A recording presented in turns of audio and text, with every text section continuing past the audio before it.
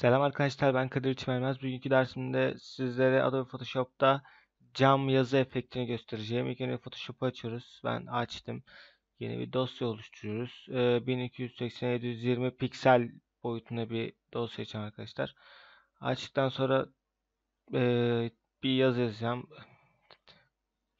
Ben Kadir Çimenyemez yazacağım. Şöyle yazayım. Bunu siyah yapayım da büyük yazayım. Tamam. Yazıyı yazdık arkadaşlar. Şimdi tekste yazıya sağ tık yapıp karıştırma seçenekleri bölümüne gireceğiz arkadaşlar. Karıştırma seçeneklerine girdikten sonra arkadaşlar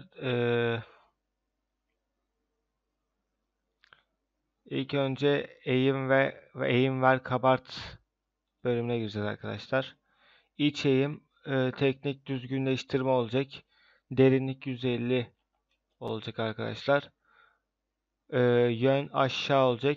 Boyut 3, yumuşattı 1 olacak arkadaşlar.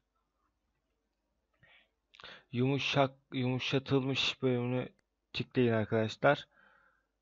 Ve burası da parlama konturda şu gördüğünüz Photoshop'un kendisinde olan alttan dördüncü peş peşe eğim alçaları seçin arkadaşlar.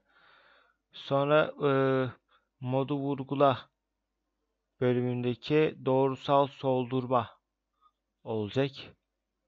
Renk beyaz. Bu opaklığı ise 90 yapacaksınız arkadaşlar.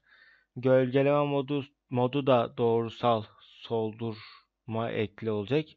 Ve bunun rengi de beyaz olacak arkadaşlar. Tamam diyoruz. Opaklığı ise 100 olacak.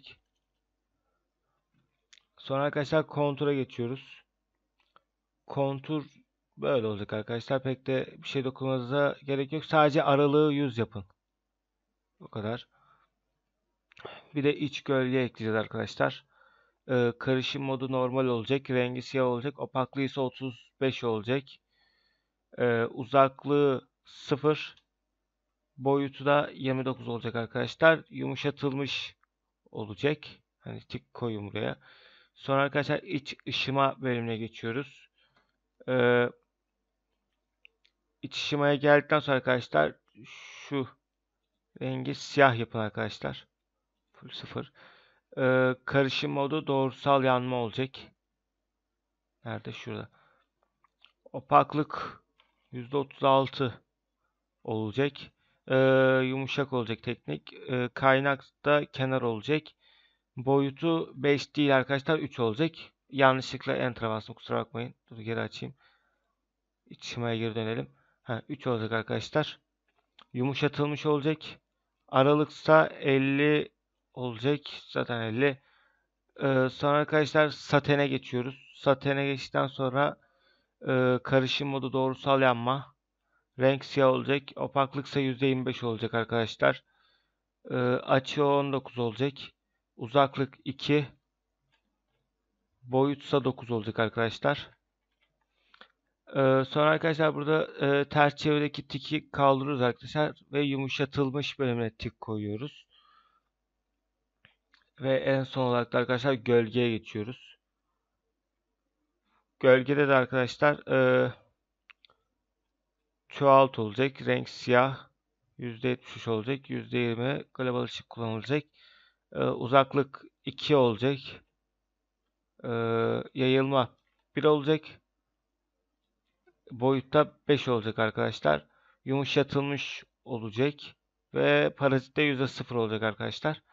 Tamam diyoruz. Ben sırf size yazıyı göstermek için siyah yapmıştım arkadaşlar. Bu yazıyı komple beyaz yapın.